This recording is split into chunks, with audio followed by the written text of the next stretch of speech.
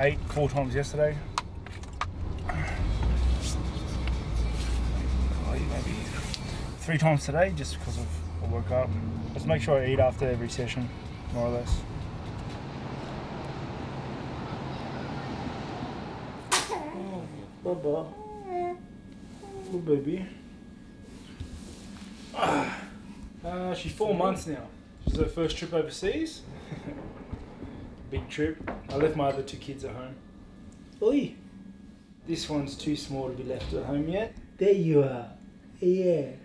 There you are. As much as I'm saying I'm trying to relax this week and play games, and there's always that stress of the fights looming, of work needs to be done soon, the media and all that.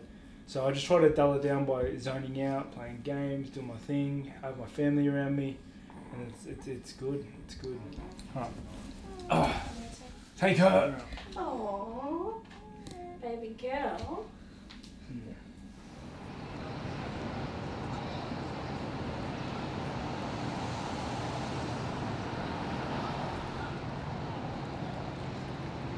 Chicago! I'm fighting Andrei Arlovski in Chicago, June 9. I'm excited. I think this is the fight I've been working for sure. What beach doesn't have waves? It's a lake. It's a lake. Oh, it's a lake. It's a lake. If you can't tell, Cotto's always happy. He's happy about everything. He's shit. Shit. He's too old for his shit. This is the shittest beach I've ever seen. Frankie, you just hit it. I've got a fucking suntan. Yeah. What do you say? Andrei Arlovski is a legend. He's been around forever. But it's like anything, you know. The old timers got to move out and the young boys got to move in. You reckon they meant to make it cross-eyed or what? I don't know. Fuck? What the fuck's going on there? It's my time now. He's had his time.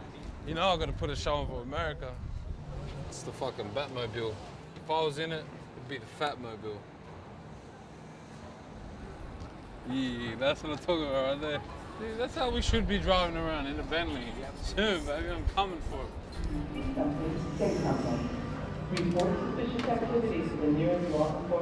We're over here in Fort Lauderdale Airport, about to head up to Newark and go do the media rounds and promote this fight in New York.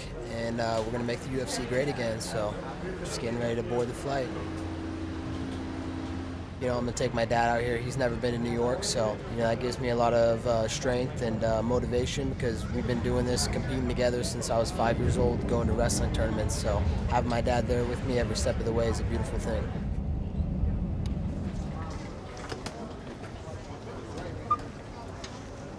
What's up, big guy? Oh, what's up, Dad? How you doing? Good to see you, man. How's your fight?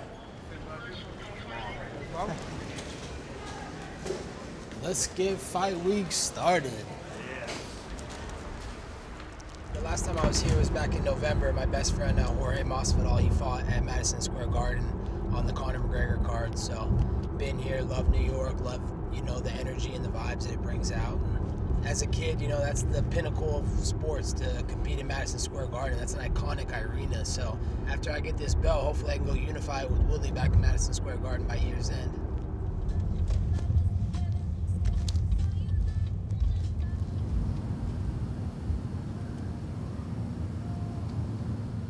Last day in California before we go to Chicago.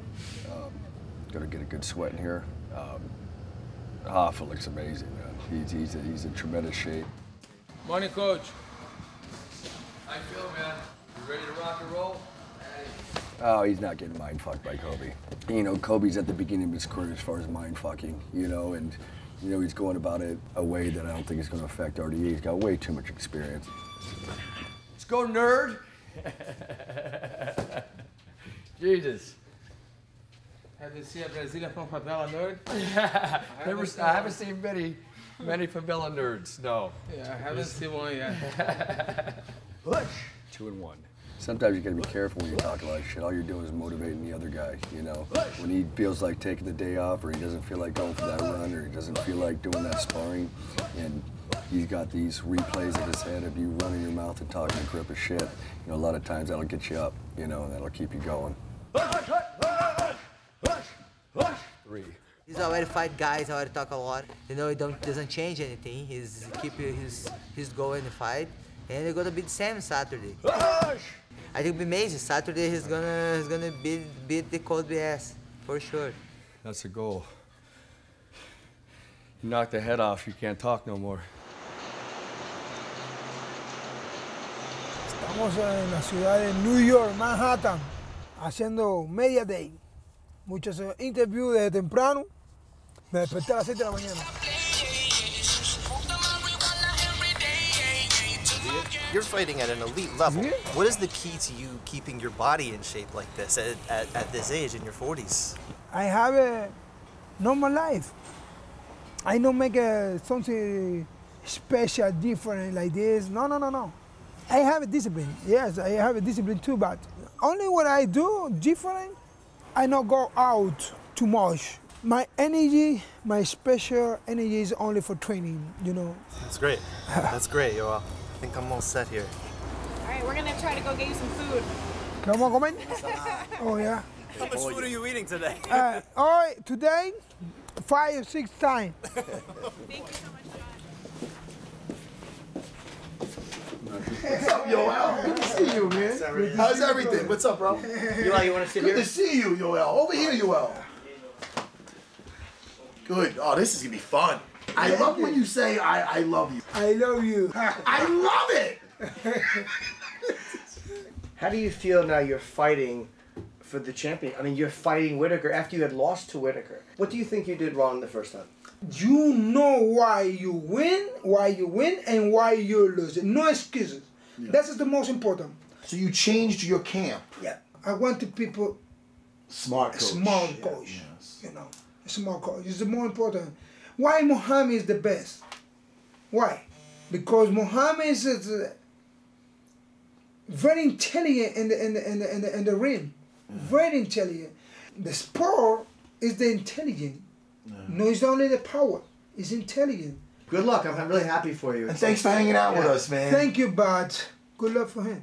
Yes. Good luck for him. He's going to need it. We love you. Thank you so much, buddy. It's my pleasure. Nice. Best of luck.